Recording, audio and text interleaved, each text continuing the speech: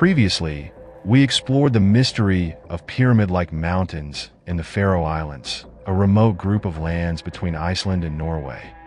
Known for their Viking history, the Faroese language also has ancient German roots, with Danish as the second language. But could these mountainous shapes be overgrown pyramids? Curvy Mountain near Lopera, for example, has straight, even sides that seem unnatural. This symmetry differs from the randomness of typical mountain peaks. The mountain Vikertinder near Saxon appears to have a step pyramid structure similar to those in Mexico. Villingardelstjal stands 841 meters high, potentially the largest pyramid if it's indeed human-made. More mysterious structures include Bordjarn's mountain near Klaksvik, whose two peaks resemble pyramid caps. And on Greenland's Carta Marina map, nearby islands show pyramid shapes, fueling theories that connect Faroe with lost civilizations. The 10th century Færøinga saga, while fragmented, mentions that the islands were first settled by Grimur Kamban, a pagan likely fleeing Norway's king Harald Fairhair.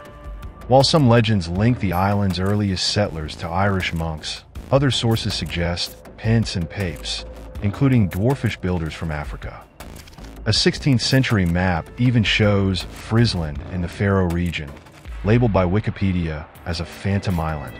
So, if ancient maps show Friesland, why don't pre-1700 maps show Faroe? Researchers propose that Faroe is the submerged remainder of Friesland. Could this lost civilization have constructed pyramids on Faroe, now hidden beneath nature's growth? Anyway, this is part 2 of the series. If you feel like you've missed anything, check out the previous video. The link is in the description. I recommend watching it to get the full picture. So, without further ado, fasten your pants and let's get started.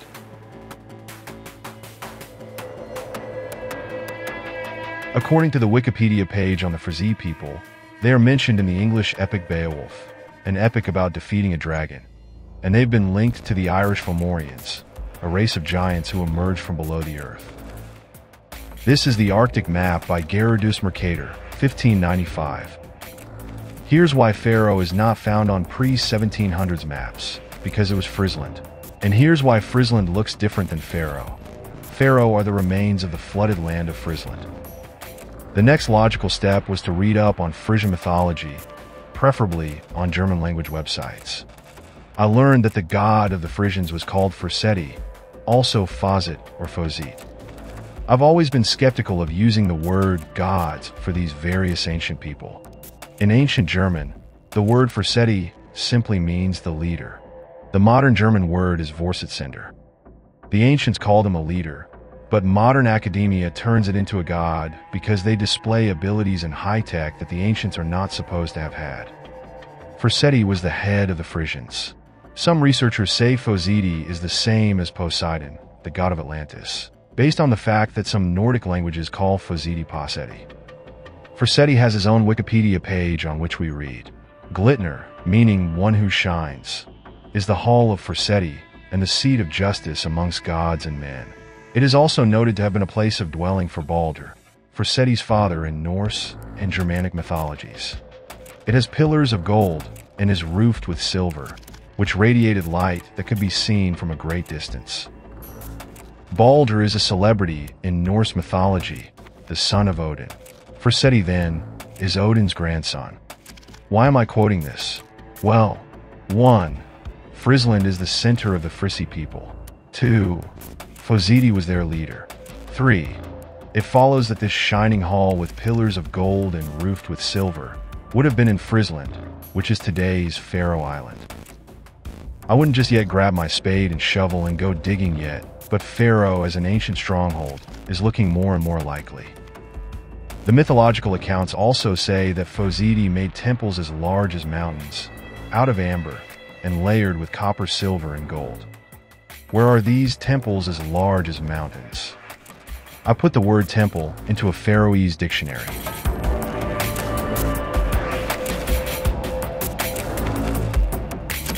Two of the pyramids mentioned in this video have the sound kir and tin in them, perhaps old references to temples? I'm also reminded of Crathy Kirk, the British royal family's church near Balmoral Castle. Why bring this up? because in Scottish, kirk means church, no doubt a remnant of the Frisian word for temple, considering Scotland is the closest place to Pharaoh. The Kirby pyramid could very well have, at one time, been called Kirkvi, which is ancient German for holy V, temple. The modern translation, however, is that Kirby means axe in Faroese.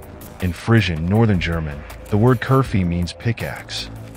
The town near Kirby is called Lopra, which is Faroese for run. In Frisian, the word run is simply lop. I could not find the modern translation of Vikertinder. It could be ancient German for holy temple, Vikertin. Vikertinder is near Saxon, which is likely the German word Saxon or Saxon. If these mountains are in fact pyramids, have there been any attempts to get in? I couldn't find any evidence for that. Near the town of Lopra, there was drilling for oil and gas in the 1980s and 1990s, but without success. That's a long time to be drilling for oil without finding anything. Island-to-island tunnels have been constructed, but I found nothing linking them to the pyramids. I learned that a lot of places are off limits to tourists due to most lands being private.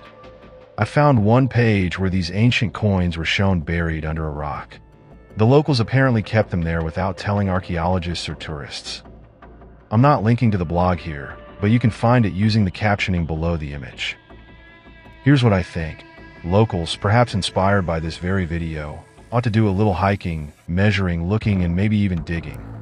I don't think I provided compelling evidence of ancient pyramids on Pharaoh just yet, but I have shown that Friesland equals Pharaoh, and that, for some reason, the history makers don't want you to know about. Now, it's time for me to hear from you. What are your thoughts on this video? If you found it interesting or informative, please consider giving it a thumbs up and sharing it with your friends and family. Remember, the more people know about these important topics, the better. Before we wrap up, I want to extend a huge thank you to all the individuals who dedicated their time and energy to research and gather the information presented in this video. Their efforts are truly commendable and have shed light on important topics that affect us all. Make sure to hit the subscribe button and turn on notifications to be notified when the next video is uploaded. Thank you for watching, and I'll see you in the next one.